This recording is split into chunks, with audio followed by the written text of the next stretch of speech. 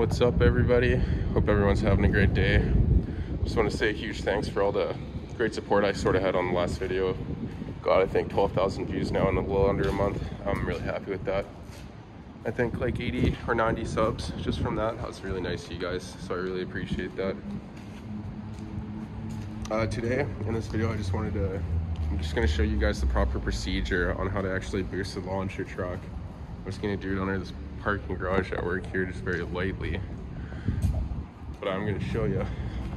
I saw last time there's a lot of comments about the truck being dirty and everything being dirty. Well, cleaned it a lot better now. Look very clean in there and everywhere.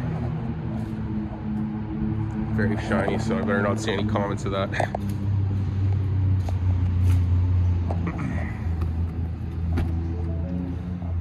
Anyway, I'm gonna hop in here. We're gonna start up the truck, and like usual, the truck's disgusting inside. It's a work truck. It's got fucking everything you need in there.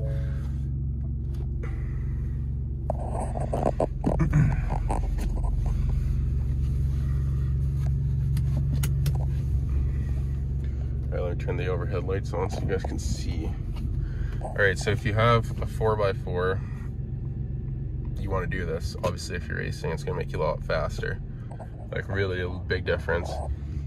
So first thing you're gonna do is you're gonna come down on the 4 switch and you're gonna go to 4 high. And then this part, like, use at your own discretion because there's a lot of mixed reviews about this, but I lock the rear diff. It like definitely does make a fair bit of a difference, but it is also accelerated wear on parts, so just keep that in mind.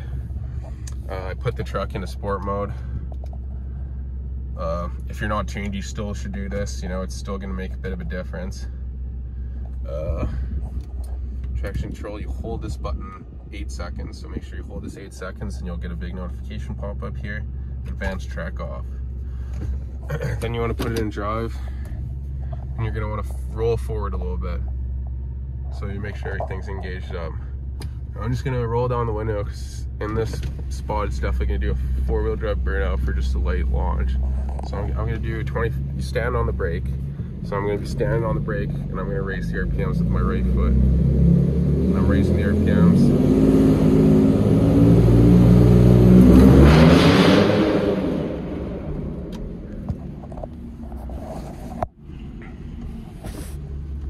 That was a lot louder than I was expecting. But disengage everything after that. You know, once you start moving, you can disengage everything and it won't make a difference in actually disengaging it until you let go of the throttle. But I just wanted to do another quick video, give you guys another little show because I was really happy with the, you know, how you guys did last time and all the comments and everything. That was really nice. So hopefully we can keep something going here with something like that. All right, thanks everyone.